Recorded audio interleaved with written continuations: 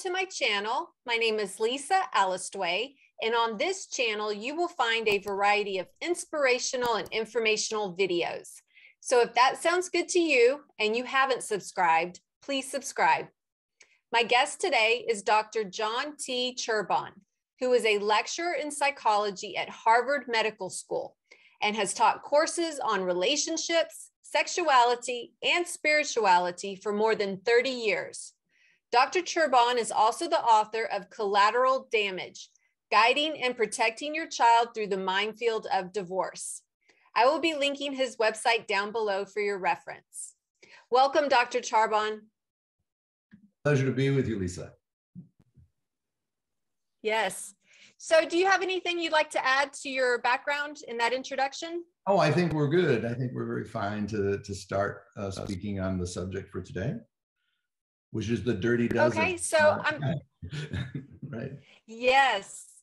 So today I really want to provide our audience with some informational and inspirational tools regarding co-parenting. As everybody knows, 1 in 2 marriages ends in divorce, and a lot of children are going to experience their parents' divorce. And then it becomes more complicated if you're on a second marriage and you've got step siblings and step brothers and half brothers and stepmothers and stepfathers. And then the divorce rate goes up even higher for second marriages, I believe around 70%. So there's a lot of people. I'm hoping that this information today will be really useful. You have identified 12 areas where parents are going to be needing a little help with their co-parenting and not making these 12 mistakes. And then, so we're going to talk about those and then maybe provide a little bit of advice to do instead, and just be real conscious of your co-parenting. Sounds very good. Okay. Yes. So the first one that you've identified as a mistake that co-parents make post-divorce is they put their kids in the middle. Can you talk a little bit on that? Yes, I think, well, just in terms of just this dirty dozen, it is so difficult. I think we want to start out with empathizing with the parents. I mean, a divorce is a death in many ways. It's a very damaging process, and one is both emotionally and physically overwhelmed. And I think when I make that reference to death, I think just as in death, many times parents aren't clear about the impact of a death in the family in working with the child. So they tend to somewhat gloss over it, and they're enveloped in their own emotions and their own distress. And although they care a great deal about the child or the children, it's not unusual for these dirty dozen, and that's why I identify them as such, occur. Now, this data is coming from a study of over 10,000 children and parents of divorce, and it was based on a survey that was done for the book Collateral Damage. And the material there demonstrates really the acute pain that children suffer. Parents know that there's difficulty, and clearly there's in the courts often a reference to wanting to do what is in the best interest of the child. So we are working for the best interest of the child, but often the dirty dozen, which we're going to open up and kind of unfold in a moment here, demonstrates how missed the basic boulders are that occur for kids who are not necessarily speaking out, but enduring the direct and indirect warfare that occurs even in seemingly amicable so-called divorce, that there are so many levels of communication that are missed. So as you said, putting the kids in the middle, how does that occur? The first one.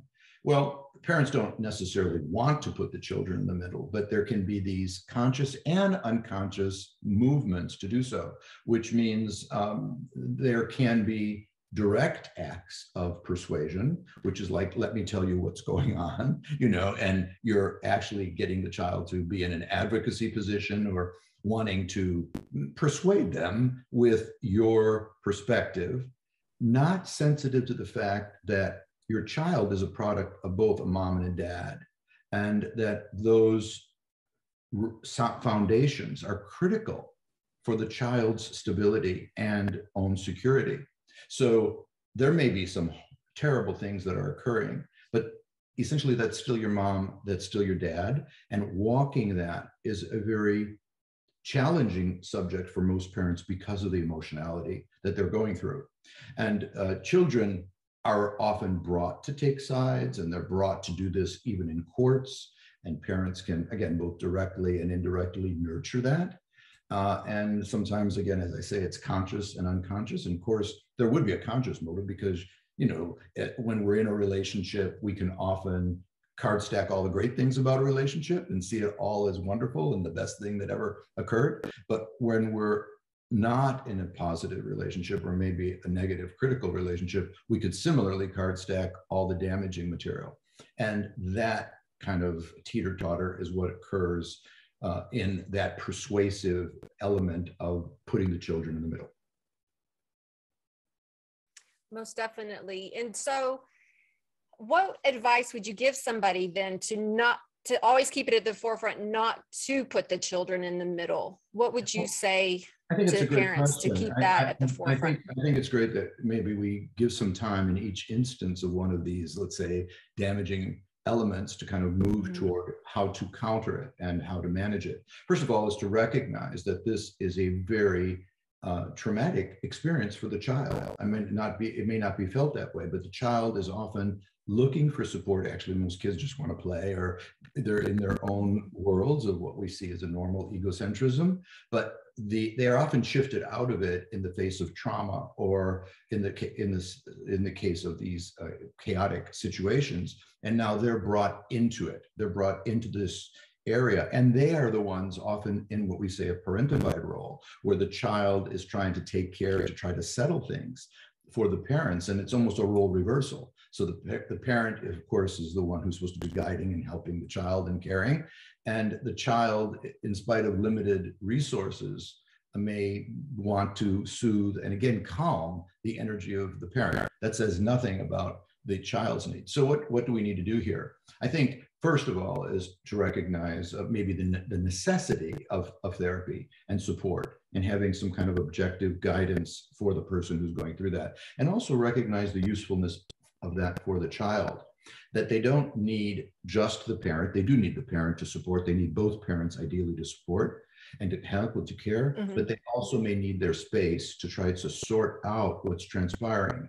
Because the real question is, who is really there for the child when the basic supports are divided and maybe at war? So then the child maybe goes to both, and oftentimes you get this almost kind of schizoid dynamic where the child says one thing to one parent and the other to the other, and maybe even report language that is almost contradictory in order to try to balance this seemingly unmanageable situation.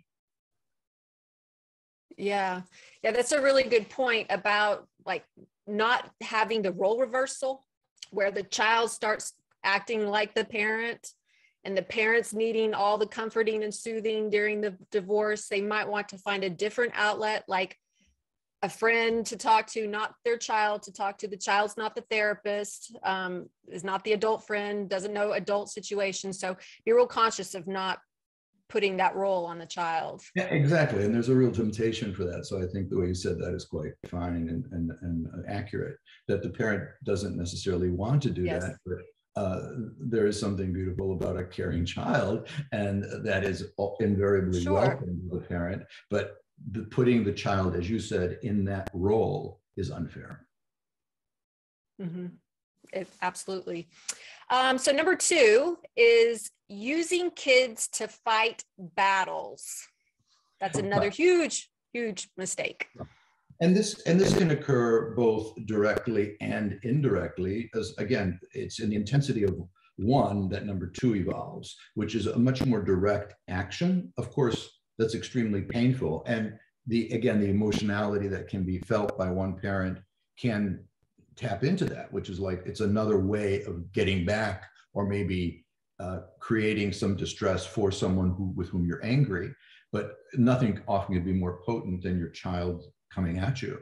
I mean, your child is the one who you're wanting to be the best, and now that turned against you is often the most painful experience for someone, and a very potent let's say, very potent weapon that can be used by parents, so that getting the child to, tell your father how angry you are or something like that, as opposed, so you were earlier going to, what is the opposite end of that, is to, and I think it is walking a sensitive line, and it's not quite walking a tightrope, but it is because the home is changed. Mm-hmm. In the divorce survey, many of the kids said quite directly, my family ended.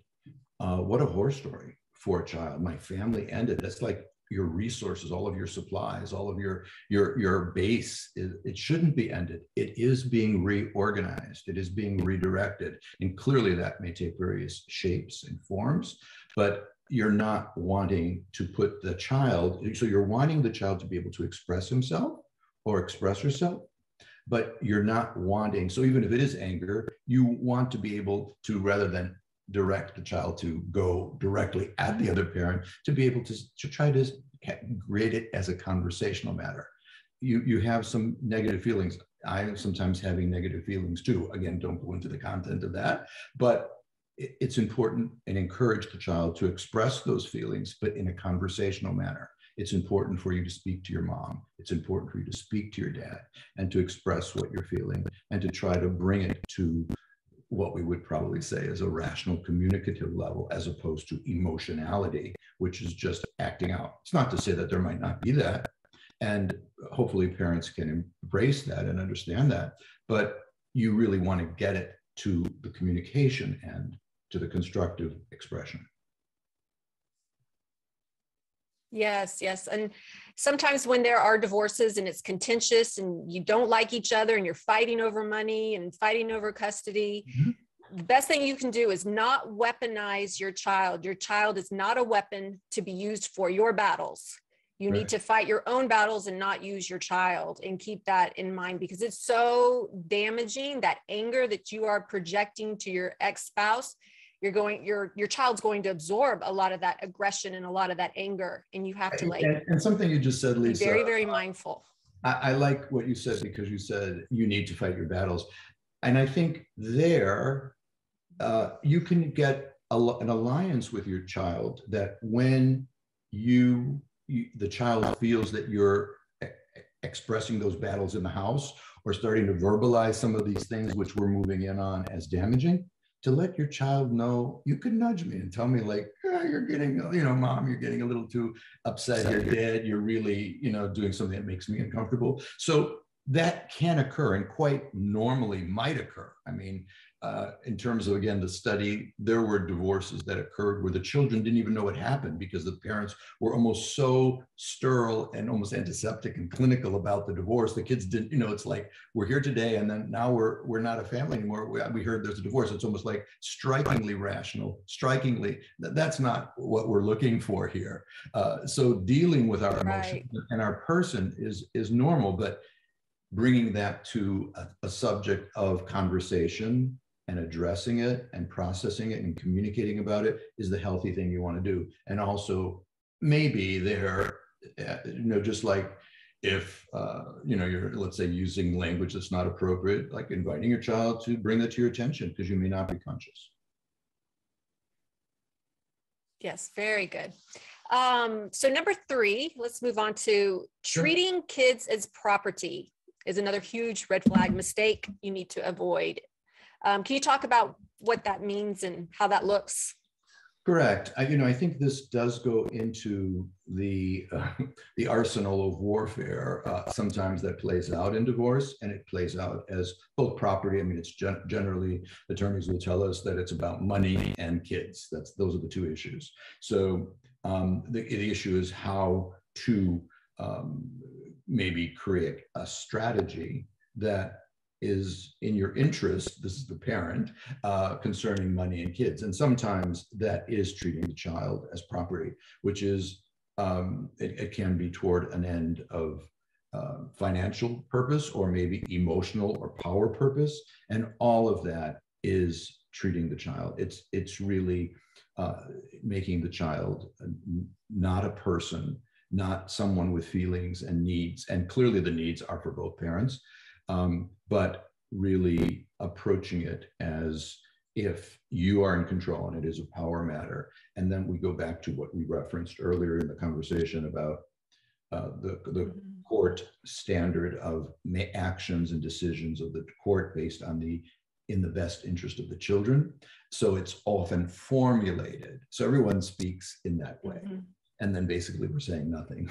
So, because we're all saying in the best interest of the children, but it's like we need to embrace and express actions that are in the best interest of the children. And that is where that conversational element and emotional element needs to take place. Most definitely. And when I hear this, like treating people as property, it's almost like you own them. It's like ownership, like it's an object rather than you're actually dealing with an individual with their sovereign needs, their feelings, and taking care of those during this difficult process rather than just, treating that child as an object. So real important to take note of that. Okay. This is a really good no, and that is revealing legal details. Yes, I think just the word divorce, which of course has a legal element, and little kids in elementary school, primary grades, first and second grade, as I've learned, know the word divorce. And it is like cancer for many of them, depending on their experience. I mean, clearly in situations where it seems like the house is on fire and there's a crazy abusive parent, maybe that would be welcome for a child in his own mind. It's like, how do we stop this? But that's usually not the case. So the point here is recognizing that just that word has incredible reverberations for kids. And then other words like custody or parenting time, and that's legal information. And then, of course, the child wants to know, and I'm not one who would advocate that you shouldn't communicate. Again, that's the conversational element, but that's not about legal details. Like I'm doing this, or we're going to, have a motion to do that. That's embroiling and escalating the anxiety. And again, you have the child in direct warfare. And you don't want to do that. You actually want to do the opposite, which is basically there are difficulties. Our primary interest is to keep you stable and happy and secure. And we're here, both of us are here to make that happen in the best way we can. So that's the ultimate message you want to deliver. And you do need to kind of appropriately, and it is an age appropriate matter, address these other subjects. So for that primary school kid, they don't need to know about legal matters. It might be quite different in terms of articulation with a high school kid, because they are more articulate. They have what we would speak about as formal operations. They have a more complex understanding of relationships and behavior, and you don't need to keep them completely isolated. And that's where in Collateral Damage we speak about the different ways of communicating in an age appropriate manner. Most definitely. Because again, divorce can be very contentious, and children don't need to know every detail about what's in that legal document and that contract. Like you said, keep it age appropriate, developmentally appropriate, and kind of as a need to know basis. They don't need all the details, the dirty details of fighting, paying lawyers, all the different things on the back, and they don't need to know that. And I think that here we're highlighting the importance of keeping the child's world as positive, stable, healthy, supported, and happy as possible. And you can do, as a parent in this process, your best. You can't necessarily direct the other person. Clearly, that would be a problem to your partner, your former spouse, to do their part. But you could act appropriately, and that will be deeply appreciated by the child. Yes, very good. Okay, number 5 is disclosing secrets about your spouse. So that is a very overwhelmingly damaging element, kind of an outgrowth of that legal stuff that occurs. So again, in that card stacking element of trying to explain why this is not a workable situation, this marriage, there's an effort to indeed to card stack all the negative stuff. And children being exposed to details of what we would call adult behavior or adult secrets or adult communication, or really things that really probably came out of a connected part of the relationship, would be so damaging for a child, because generally parents are trying to guide a child in a road of what's good and what's right and healthy and virtuous and going to build character and strength and confidence. And this material is the actual poison to undo them. Because if they recognize that their parents are bad, then maybe I'm bad.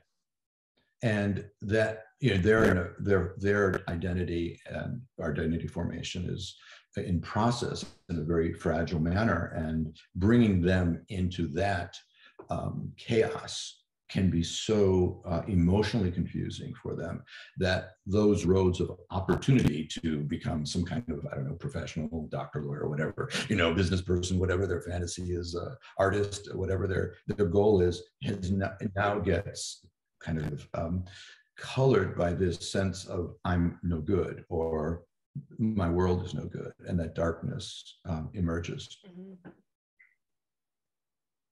Most definitely. And I know some secrets, they come uncovered, you know, not all secrets can stay a secret. And I know, again, age appropriate, if one of the spouses had an affair, and that might not be something you want to share, maybe wait till they're an adult.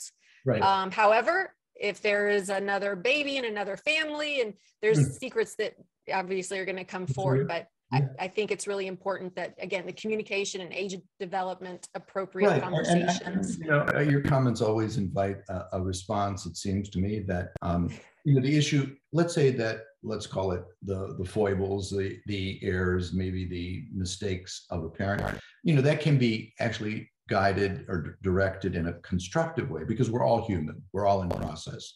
So your child needs to know that about himself or herself as well. So mom can make a mistake, dad can make a mistake, but it doesn't mean they're bad. You know, I can make a mistake as a kid. I am not bad.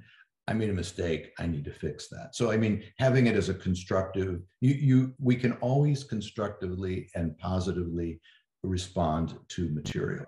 But the issue is, in this dark cloud, there's a tendency to not want to, you know, there's a tendency to miss it. And that's why we talk about it as the dirty dozen. Very good. Okay, number 6 is splitting occurs in 2 forms. What do you mean by that?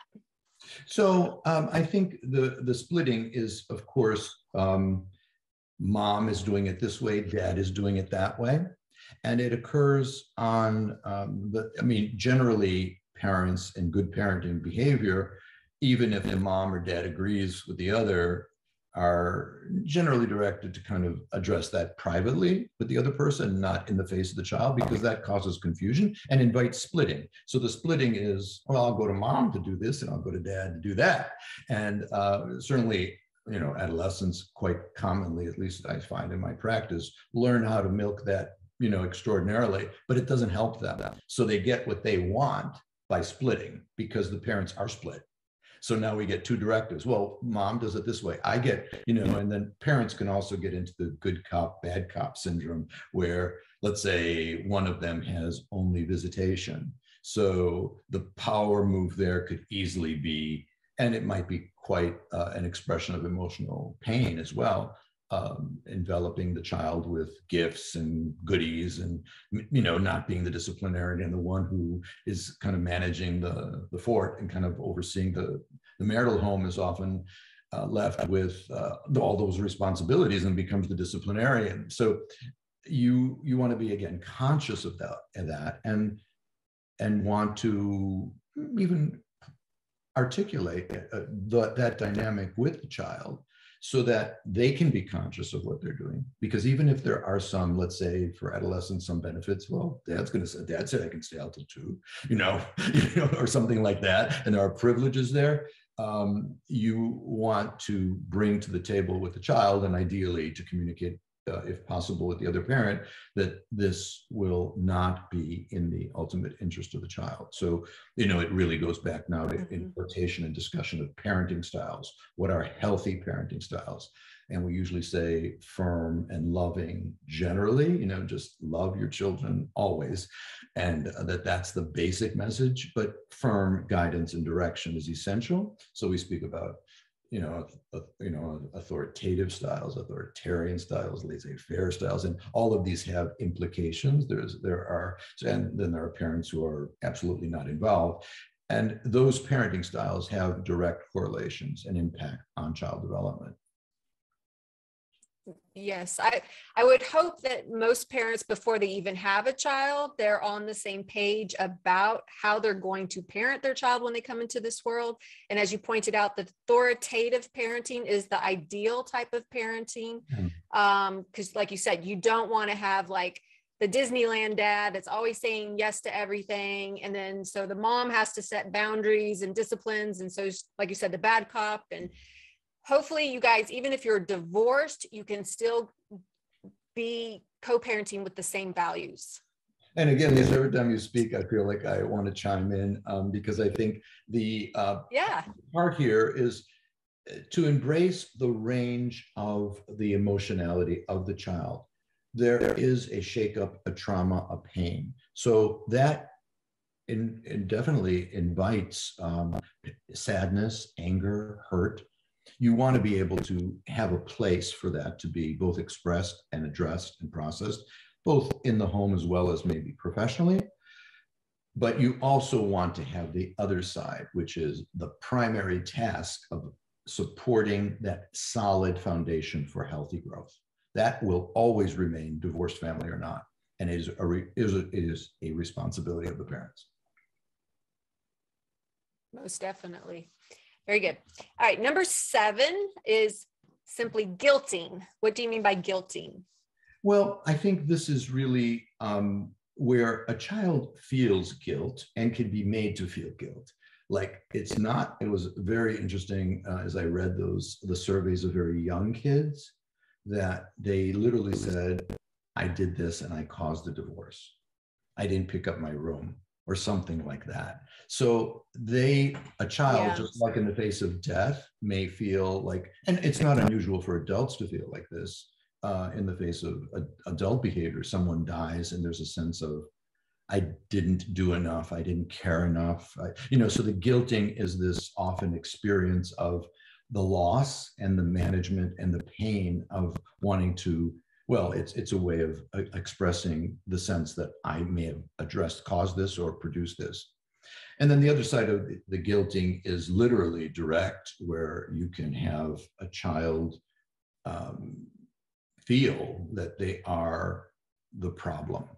And parents, in their anger and in their overwhelmed experiences, can do and say things which make that child feel responsible. And those are those cues that you really want to sensitively watch. So let's say for a single parent who doesn't have much of an income, it might require a second job or more support, and the child might see that. So the child you want to be open and honest about the facts. Yeah, this is going on, but you also want to make that a conversational, constructive communication. But we're in this together, and I'm here to do my best. But you don't want to make them feel like your toil and your stress is because of them. So this is the kind of thing we're trying to address there. And it can be done often with the parents in their own frustration. And that's why I think I speak about the necessity of therapy in the process of divorce, because I see divorce as generally certainly one of the most distressful experiences of life. Yes. So that's really interesting that you point out how the child can take on the guilt irrationally because it's not their fault, or they could be projected on because of the parent's guilt, because it's the parent's failure in the divorce. I've seen in my own observation with parent guilt after a divorce, they will try to buy their child's love, and they will pay for expensive vacations or expensive gifts to make up for the guilt that they're feeling as the parent. I think that's an excellent point, and of course, very relevant. And there may be a tendency to do that, and to do so self-consciously is different than to do so unconsciously. Like to say, this has been a rough one. It's like, I don't know, you had a rough exam. I'm now shifting out of the divorce story, but let's say that your child went through, let's say, a rough finals exam period or something. That you do something special. But that is to do so consciously versus to do this more insidious thing, which you're referencing. And I think that bleeds into the next element of that we're going to be addressing. Yeah. Watch out for the guilt spoiling, because, that obviously has ramifications. All right. So number 8 is suffocating is the result of being overly involved in your child's life and monitoring them beyond appropriate boundaries. So suffocating. So Lisa, that's what I meant by the bleeding. You can see how that guilting and the behavior you were describing can really produce this, I don't know, maybe this anxiety of the parent, and it can be coming from all kinds of places. And so these things are not simplistic and just driven by one motivation or one level. That suffocating can occur because the parent is replacing an intimacy. And that intimacy interest is now unconsciously directed toward the child. So it's like the way you would care for your lover, you're caring for your kid, something like that. And that's like annoying or stressful or putting a burden on the child. And incestuous. Yeah, it is. Very well said. Very well said. Yeah. And then the child feels like adult. It's again a parentification coming through the window again. So the child now is again feeling, I got to take care of mom. I have to take care of dad, because if I don't, they're in pain. And the suffocating might be filling their schedule. It might be doing what you said earlier of like too many toys or too much stuff, but not giving them space. And I think it's one of the probably larger problems of our culture, where kids are already inundated through electronics, which suffocates them in my mind, because they're constantly being engaged, as opposed to having some unplugging, exploration, free, time to, discover life or another frequency being. Yeah, no, most definitely. This reminds me of the term helicopter parenting. Oh, yes. Always hovering, 24/7. I mean, now on the phones, you can GPS your teenager 24/7. And so they never have any freedom or privacy to themselves. Yeah, and those are tough topics and very important ones, but clearly, trying to recognize the space, the needs, and really trying to become aware of what are the developmental needs. I mean, many times parents in intact families don't really zero in on what are the, let's say, the challenges of each age, a stage of growth and development, but really recognizing that your child has hurdles to jump and tasks to meet, which are not, as you're suggesting, about you. They're about your child maybe meeting the world or meeting himself or herself or peer. Yes. So don't displace like you said, your loneliness, your friendships. Your son is not your boyfriend, or create any of that weird stuff, and give them their space and their time, especially teenage years. They absolutely need it. Okay, let's move on to number 9, and that is projecting your agenda onto your child. Correct. So this is the part that occurs, again, in conjunction with a lot of the things we've already said, which is about a decision has been made. Maybe you made it, maybe your spouse made it, that this relationship is ending. But then your response emerges, again, consciously and unconsciously, and those feelings and needs and agendas now get directed on this one, because it's projected onto the child. So my child needs to go to Europe. I don't know. my child doesn't like you. I don't know, whatever. I mean, and then it turns into the my child versus the our child. And you see that as a function of that break, because in the marital situation, it's we and us and our. But in the separated, divided child, often the parent begins to think about self, and that's the possession issue, that children are possessed as possessions. And this is the projecting of your issues, your dynamics, your needs through the voice and of the child. And that's done through, well, various techniques that are not removed from even like a propagandistic kind of thing. I mean, it's setting up the child, and that may again be done consciously and unconsciously. Yeah, and just be real careful about resentment. You don't want to say things like, you're just like your father, or start seeing them as their father, and all of your resentment, anger is projected onto the child. Well, I think that's a very, that comment helps us move into the next one, which you might call, and then I can connect it with this one. Sure. Would you want to just so that's number 10, and that's, number 10 is fighting or attacking your spouse, whether it's in person or even in public. Yes. So here that anger is displayed, and the impact on the child is not understood. So even if it's direct, like it's just, I don't want to say you and the other spouse, and you're at war, which is, of course, the most painful element the children described in that study that we did. The most painful thing for kids was the fighting of parents. The number one issue of distress was watching or hearing their parents fight. But this issue of fighting and attacking can also play out through extended family, through friends. So the parent often becomes unaware of how negative aspersions to the other parent affects the child. So, well, you know how his dad is. Oh, he's, like you just said, she's acting just like her mom, or something like that. But the child, again, sees that as derogatory, negative, and you're saying, I'm bad. And that part of me, that parent that I am made of, is inherently bad.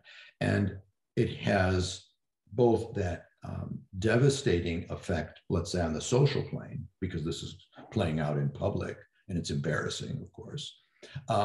But it's also deeply emotionally destructive, because the takeaway leaves the child at a loss about where to get care and where to get support and where to get help, because there's a sense that if this is the parent who's authoritative or the one who has, let's say, custody, it's like that is the judgment. So there's a judgmental element here that's not understood by the parent who might be doing this. And the child might also be taking on some of what the parent's saying. So like if the father's calling the mother crazy, even if it's in jest, as a joke, it's still unhealthy. And the child might even, like I said, digest, well, maybe I'm crazy if mom's crazy, or maybe go against the mother and start to see the mother as crazy. So it's very dysfunctional. I love what you just said. I think that's great, because I think it shows the chaos that it produces. So if mom's crazy, then I'm crazy. I'm going to act out crazy too, or I'm going to do crazy things. And I think this is one of the other takeaways about children of divorce, which often our society minimizes, and clearly parents who are divided, who are divorcing, often, I see them in therapy, of course, and they often minimize, well, it's not a big deal for my kids because half of their class is, with divorced parents. And that's the minimization. It's not at all true. I mean, yes, the kids may have divorced parents, but the damage is also very real.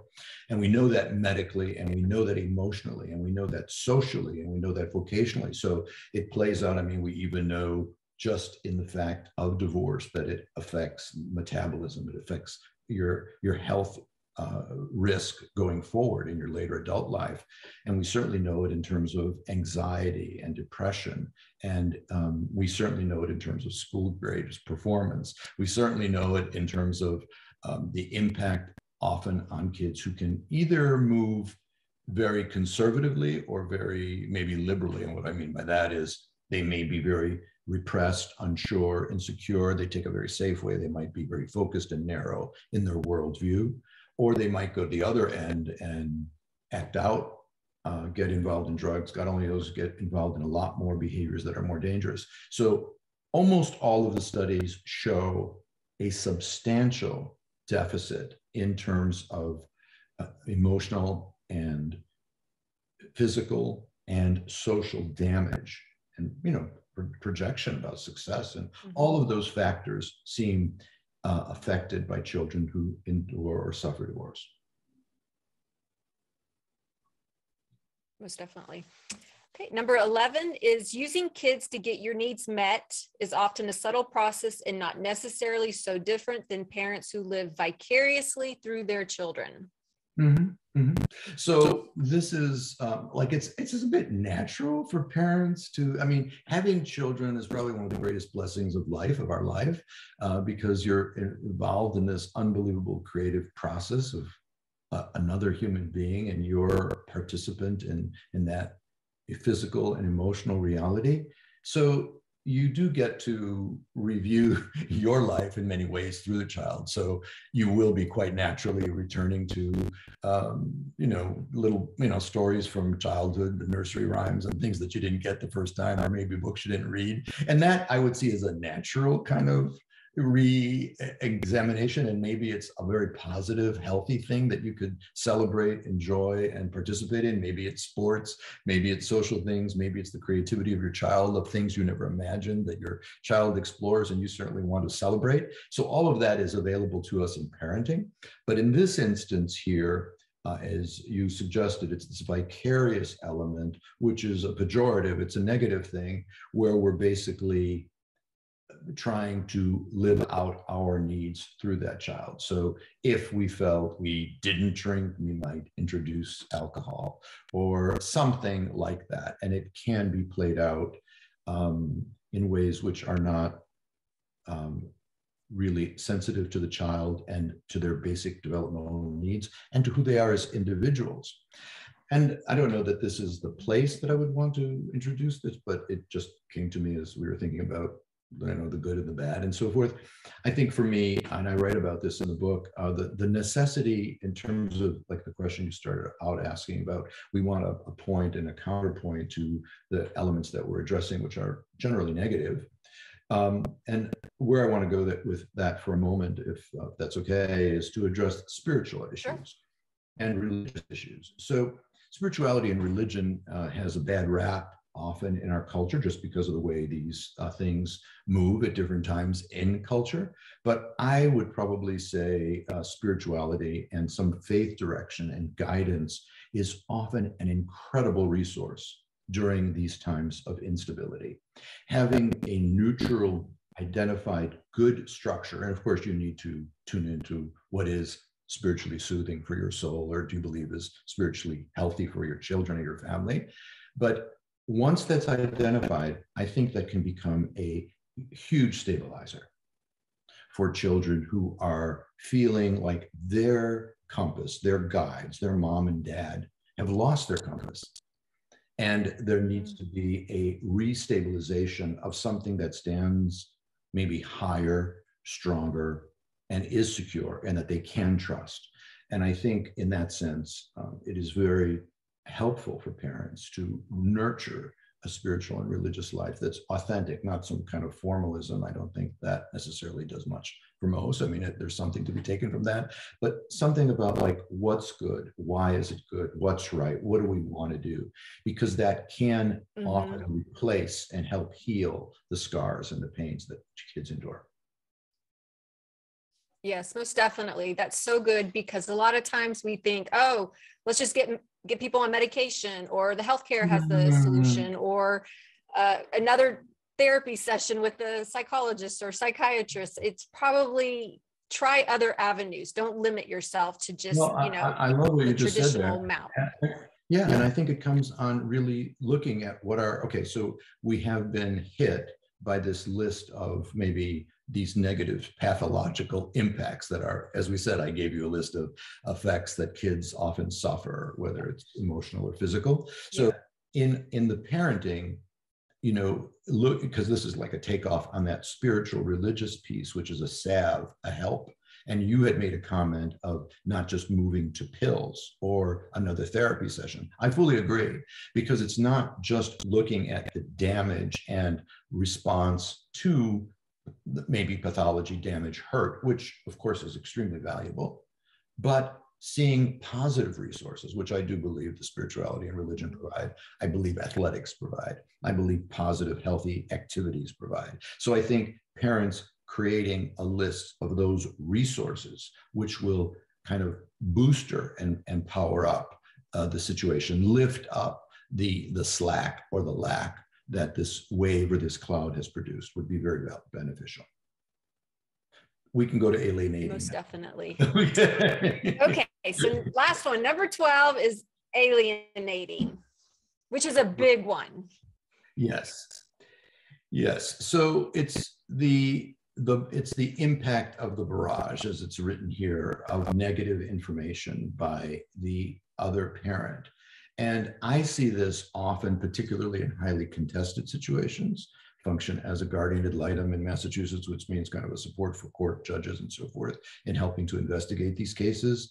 But somehow someone learns or perceives they learn to play the legal game, which might be, you know, you create actions of accusations or create legal complaints, which may or may not have any relevance, but the more disturbing one is when they don't have any relevance. So you look for a way as a strategy in your duress, in the divorce, of identifying legal violations, maybe making up stories of improprieties that are sexual with one of the children, or damaging or hurting the child, and moving toward court actions, court orders, police orders, to actually get evidence of negativity for a definition of the other parent, such that the child is left with being alienated. So we speak of alienation as alienation, and that's a kind of a controversial subject in psychology. Is alienation a psychological situation or condition? And I don't want to go into that topic in this instance, but I think just addressing the emotional behavioral issue of alienation is quite real. So you really have framed a legal way of control of a situation, and now there is a bit of, well, it's brainwashing of a child in terms of a particular position, so that the child begins to feel that the other parent is not good, or does not identify with them, or actually creates a wall that separates them from that other parent.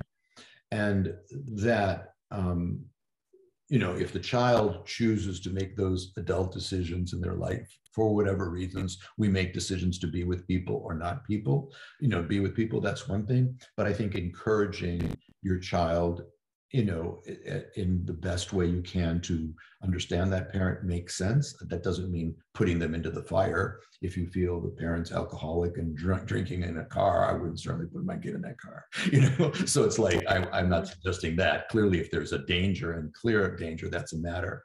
But we're speaking about a psychological process here of really creating a narrative, a story, which the child begins to adopt and then believe, and it actually creates a huge moat such that the other parent has no access.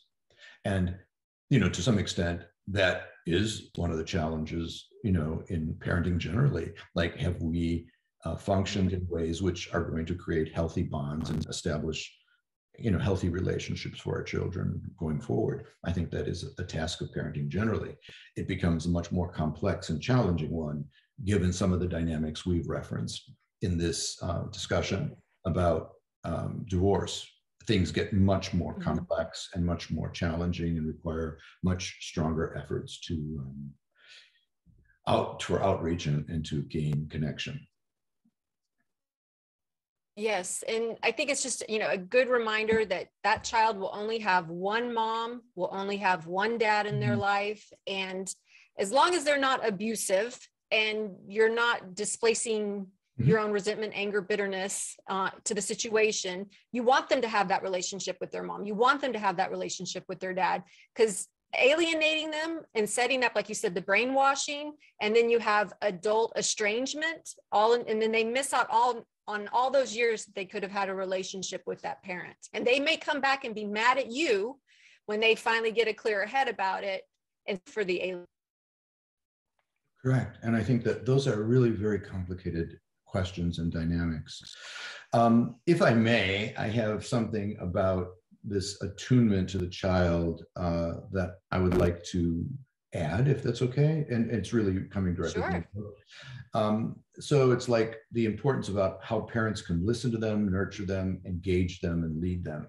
And I wrote it with this kind of simple message that you want your child to walk away with.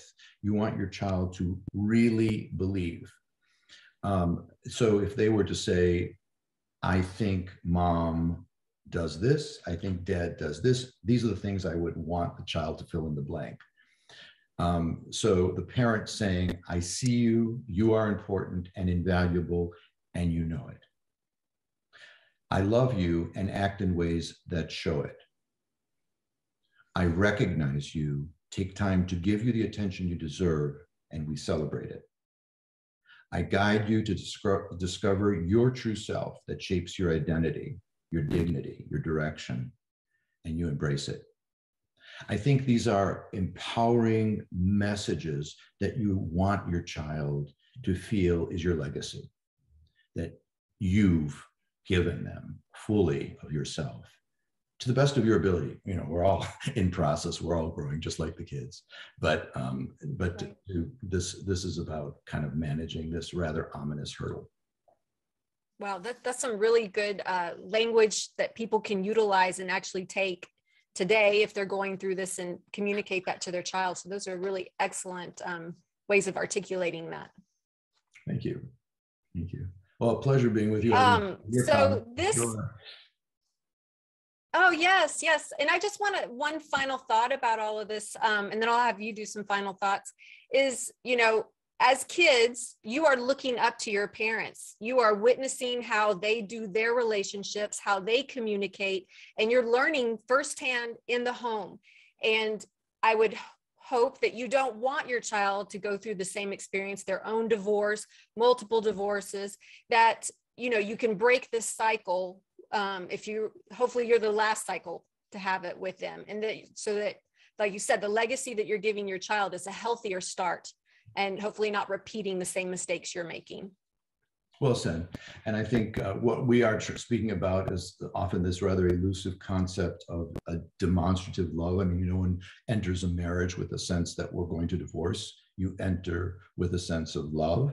But I think the challenge here that we're moving in on as we move into this nitty-gritty detail is that love requires a lot more clarity, definition, and it's complex, and it's worthy of a much deeper clarity around what does it mean to really sacrifice for another person, to love another person, and to give oneself to another person, and if that's the message that you want to impart to your child.